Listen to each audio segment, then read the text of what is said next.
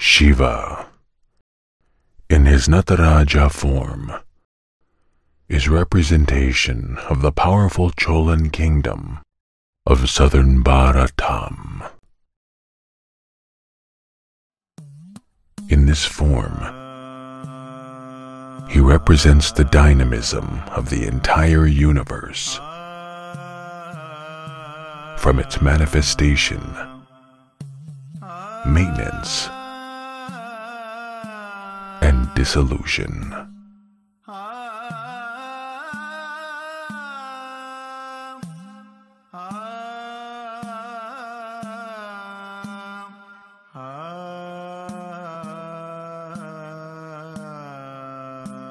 Shiva surrounded by an aureole of flames, meaning the cycle of life and death. His flittering hair locks, river goddess Ganga, remover of ignorance.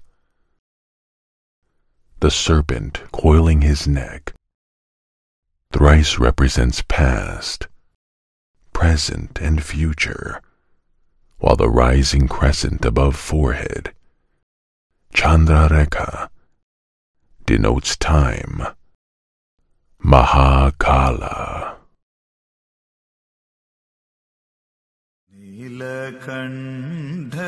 In the right earlobe of Nataraja hangs a crocodile-shaped earring denoting Shiva's sagaciousness. Another elaborate one on the left represents the female entity. These two combine to portray Shiva as a guru with masculine and feminine characters, displaying four ambidextrous arms performing omnifarious deeds. The upper right hand holds a drum called Damaru. Its sonorous rhythm created the universe. Om.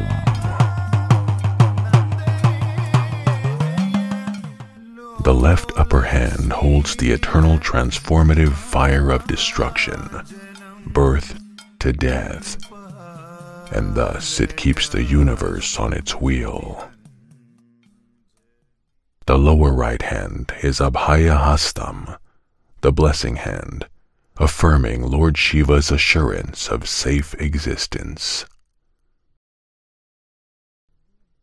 The gesture of left lower hand holds Dolahastam, a munificent hand gesturing that the benefits of living are bestowed upon dying, moksha.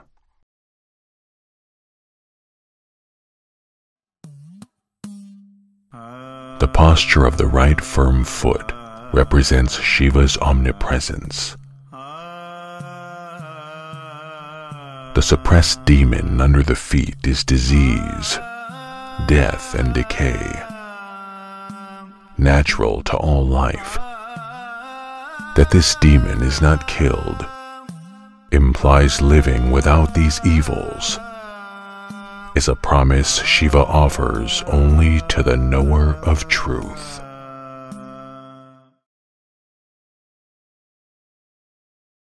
The left foot, raised from the ground, is termed as mokshapada, that the Lord is available to the seeker for salutation and salvation. Lord Shiva Nataraja thus dances through lasyam and tandavam, objectively personifying the eternal dynamism of the universe, the myriad of its expressiveness, wondrous, auspicious, blissful, incessant, eliminative, dissolutive.